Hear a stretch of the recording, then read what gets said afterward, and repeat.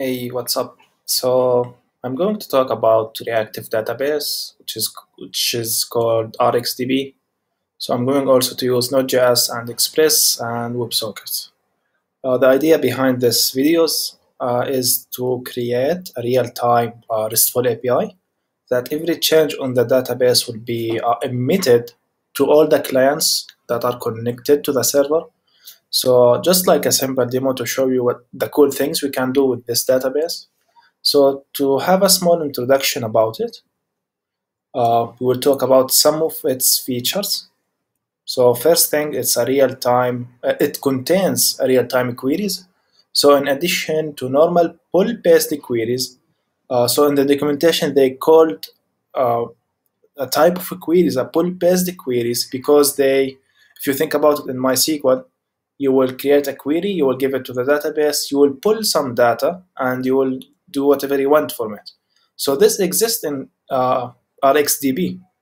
But alongside with that, RxDB is capable of having so-called real-time queries. These do not only give you the results once, but instead emit the new query results each time the state of your database changes. So for example, imagine we have this heroes table or heroes collection in our database. We are telling the database to find all the heroes and sort them by name. Then we are accessing this $sign, and this is actually a valid token, a valid variable name in JavaScript. So this is a property name inside the object that gets returned from this find function. And this is actually an observable. And basically an observable, if you don't know about them, they are just an object that you will attach some callback functions to it. And this object will keep calling that callback function on a specific time.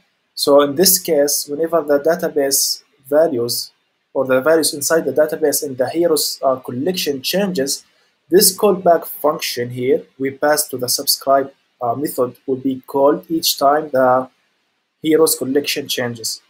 So like this, we will get the heroes changes in real time in this example. So actually, this is really interesting if you think about it. Every change happens in the database. We will be able to capture it in real time, which I think a lot of applications require that. So the second feature is replication. So to synchronize data between your clients and your server. This is actually a common issue that you will face when you are developing mobile applications. So Rx database provides replication modules for CouchDB and GraphQL. So when your server changes data, your application will automatically stream that change to the client and updates its visual representation. So the third feature, so these features are giving us like a hints where we can use it, right? So the third feature is multiple window tab support. So when your application is open in multiple windows, this happens a lot of times, right? You're maybe opening Facebook or Twitter in multiple tabs. So at the same time, yeah. So it can be tricky to synchronize actions between open states, to synchronize the data between the open states. This is assuming that your database is on the client, yeah. So you can actually have databases on the client side. One of them is called IndexedDB. We will come to that in the future, but let's just continue. So Rx database automatically broadcasts all the changes between these tabs, so you don't have to take any care of it. Usually in the web, when we have a case where the user opens multiple tabs and we want to maybe transfer data from tab to another,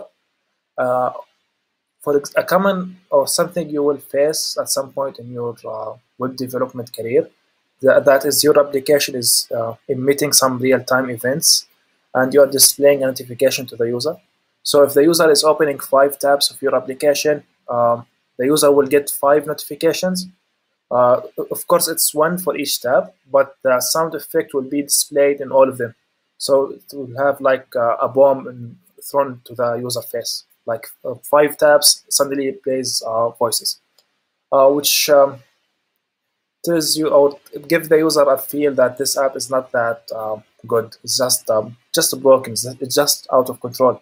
So what usually people do is use the podcast channel API to manage these kind of things. So if a tab, you can think of a tab as like an instance of your application. So if an instance of your application receives an order to display a notification, it will tell other tabs to not display that notification. I will display it. That's what usually happen, maybe in Facebook. But in case of RxDB, this connection or these kind of communication will happen between them because they are all subscribed to the same database. So you can manage that more easily without using the podcast channel API. I think this is really interesting if you have these kind of issues in your application. So the feature number 4 is it's NoSQL, so NoSQL database. So we have collections. Number 5 is encryption. So RxDB comes with an encryption module where specific fields of a document can be stored encrypted. So when your client's device is stolen or hacked, you can be sure that sensitive data is not readable by third parties. So this is nice. Now this is something I really like, which is the schema.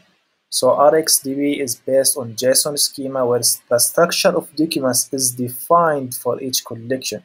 So it's not like MongoDB. You will create just a collection and just insert whatever you want from it. The whole model structure here starts from JSON schema. And if you don't know JSON schema, it's basically a way to describe and validate JSON document.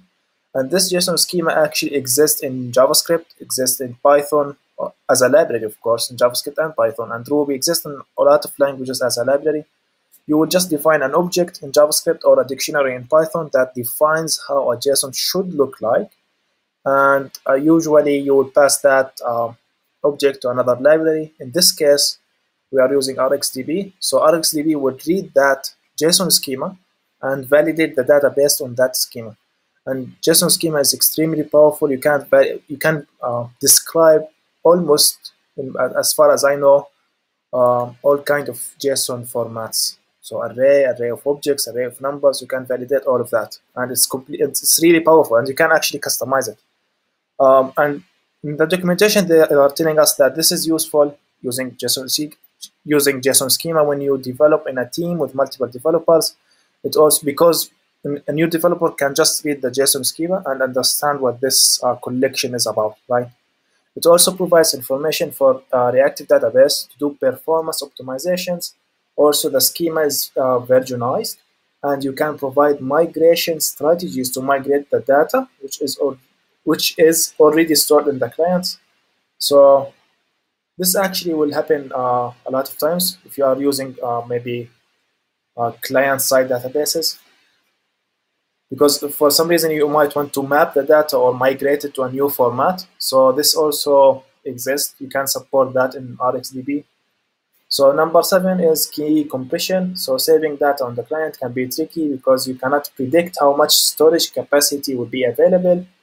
RxDB provides a key compression module that compresses the stored JSON documents, which saves about 70% of storage space.